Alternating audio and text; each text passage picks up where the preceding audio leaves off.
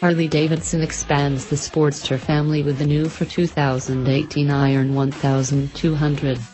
Retro is in, so the 70s-esque paint and custom touches draw from that era to give the Iron 1200 plenty of nostalgic value.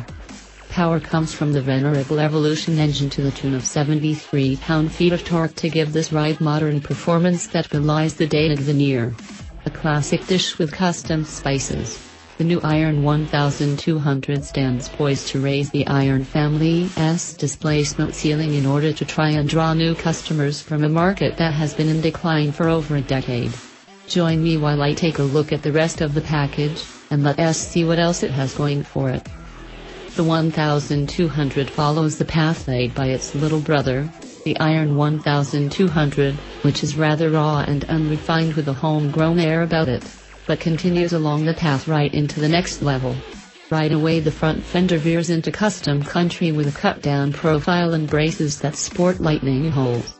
It comes nestled between blackout lower leg sliders that are topped with bellogators below a similarly achromatic triple tree, fly screen and handlebar. The bullet-shaped speed screen comes right off the street range to add a certain cafe flavor to the mix, and that impression gets reinforced by the way the diamond-tufted saddle drops off in the back. It's subtle, but it's there.